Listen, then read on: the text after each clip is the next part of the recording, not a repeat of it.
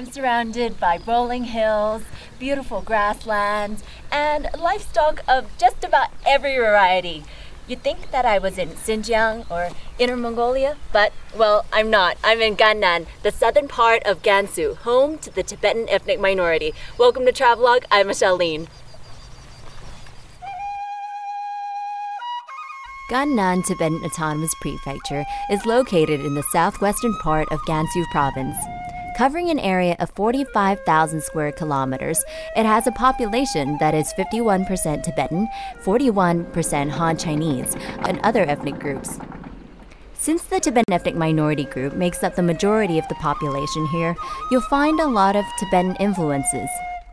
All in all, it's a good place to visit to get a taste of Tibetan culture without having to endure the high altitudes of Tibet itself. But that said, it's still pretty high up here. On average, it's about 3,000 meters above sea level. Most people feel a shortness of breath or experience some dizziness, but it usually passes in a day or two. The local opinion, though, is that there's no such thing as altitude sickness. People just get anxious when they hear about it, and that's what makes them sick. Either way, do take the necessary precautions. Better safe than sorry.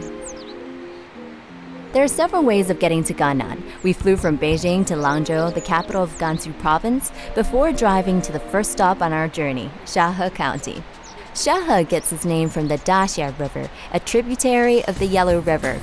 It's a rural, mountainous area where the locals rely on a pastoral existence to sustain their livelihood.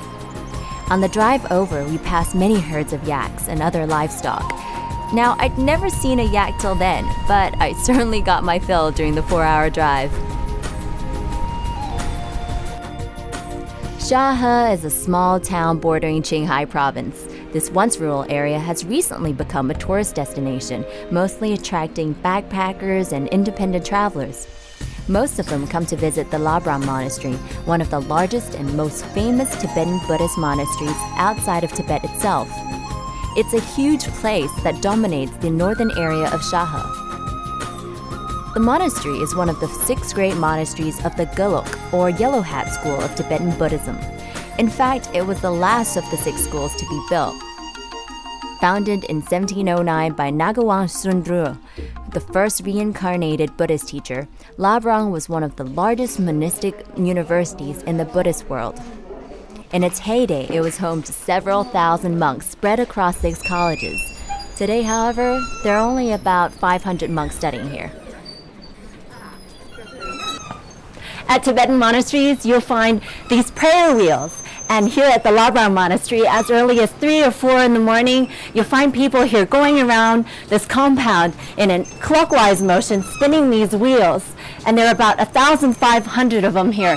And when they spin these wheels, they'll be praying for, goodwill and good towards humanity and mankind.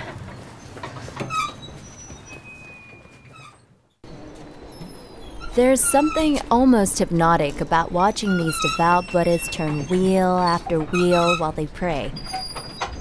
A few of them did look up to watch us at work, but they quickly lost interest and resumed their prayers. I almost felt guilty for breaking their concentration, even though it was only for a moment. But I soon realized we were just a minor distraction. Their belief was far too powerful.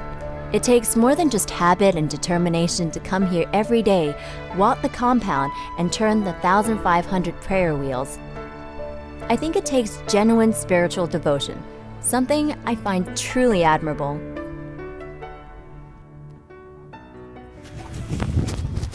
Labrang Monastery is one of the largest Tibetan Buddhist monasteries in the world, and it has the most extensive collection of Buddhist scriptures of all of them.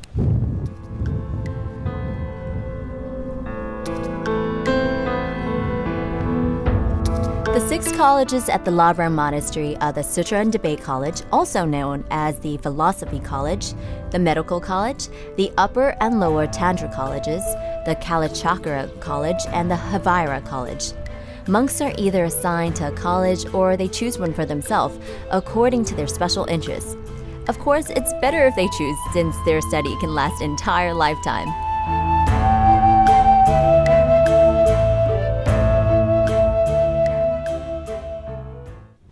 And how long do monks usually study for? I mean, actually, are there different sections or? Yeah, actually here are different 6 colleges, different texts and study for years, Yeah. And most probably 6 and how to say, the college and the philosophy, but here most monks study philosophy. The philosophy have certain classes, one class for 1 year. And how many years do they have? How many years are there? Many years. But I wanted to finish in the classes. The monks go to take the exam to this name is called the Dorumbas and Ramjambat, the highest positions, That's the highest level? Yeah, highest level. And how long would it take to get to the highest level? I think this one is almost 25 and 30 years they're studying. That's a lifetime of studying. Yes, monks also just a whole life to study. That's kind of do that. Yeah. Can't pass that exams. It's too difficult. Just here, philosophy has about 700 marks. Study philosophy, just 2 monks 1 year do that. Yeah, can pass that exam.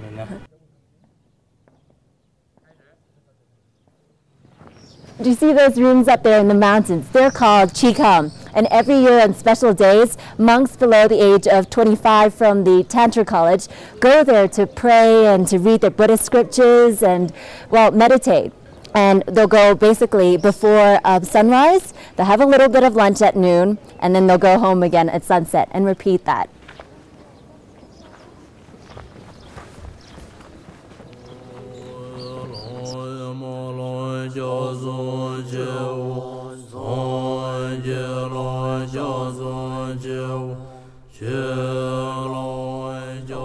Every day, the monks will have morning and afternoon classes. In each of the 6 colleges, there are 13 levels of education. Now, once a student reaches the 12th level, he takes part in one of the 2 open debates that are held annually. At the end of it, only one person will go on to the 13th level. That is, after considerable questioning and scrutiny by his fellow students and judges. Sometimes, if the judges aren't convinced, no one will be deemed to have passed the debate. But see, here's the catch. A monk can only undergo this examination once in his lifetime, so anyone who participates and doesn't pass has to remain at the 12th level or restart their education from scratch again at another college.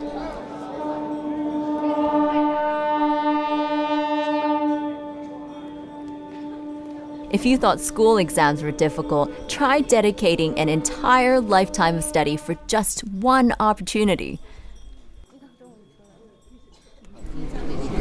Every morning at around 11, tourists can come to the Labram Monastery to listen to the afternoon prayers. But the only people allowed inside those halls are monks and selected donors for the day. So you'll see all the tourists up there congregated by the halls outside, just listening to the prayers. One thing you have to remember though is when you go, no cameras are allowed. So don't try to sneak any photos in.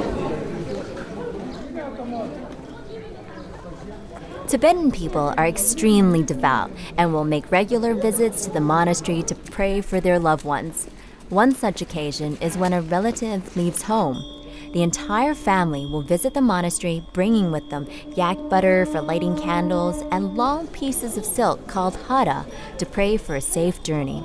Apparently, you need to present your haras to the monastery before you pay homage before the statues of the Buddha, because presenting a hara, be it to a monastery or as a welcoming gift to a guest, is a sign of purity, respect, and loyalty.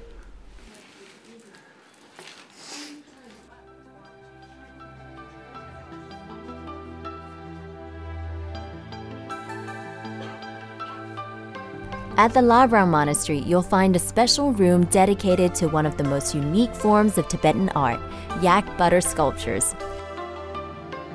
Obviously, these models can only be made during winter when the butter is solid. Every year, the 6 colleges compete to make a yak butter sculpture that will be put on display. Because of its delicate nature, the sculpture usually only lasts about 6 months. When it gets too hot, the yak butter will be allowed to melt so that it can be used again in next year's competition.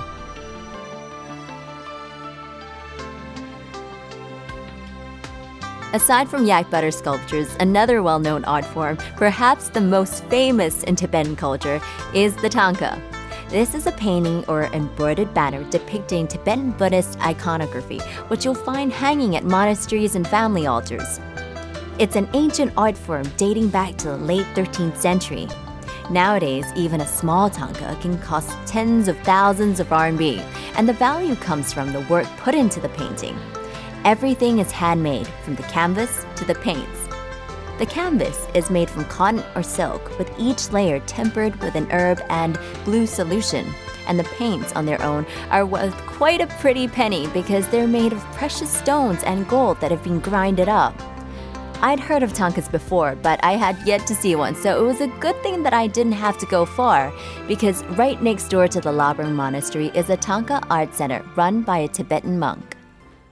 简单的介绍的话，它是就是面部上面面部上面矿物一样的一些画出来的一个建筑画，很多那个题材是什么题材都有，主要是佛菩萨、佛像为主的这样的一个画，也是一个藏民族的一个怎么说呢，一个传统的一个特色的这样的一个画。现在的话就是国画、油画、唐卡三个是世界上很有名声的。完成一个唐卡的话，这种大小的话5、6个月这样，做工很细致的，蛮精致。你现在教什么？你多少学生？我现在整个甘肃、四川、青海的话，我教过学生也